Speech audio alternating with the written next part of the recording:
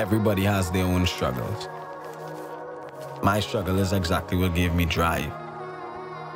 You know, every bad thing that happens, you just flip the good and you just keep it moving. My mother is the main reason why I work this hard. As far as where I'm from, like Grandy, the town, the city, wherever, I feel like I had to wake it up even more. Like, they up and it's alive, but they still sleeping. I feel like it's my responsibility to raise the city up. Walk in a room and ask, do you still believe in people? Do people still believe in things they can't touch? I see my country, I see my hometown, I see my people, and I feel every bit of energy coming from different angles. How do I give that energy back? Sound, feeling. How do I give the people something to believe in?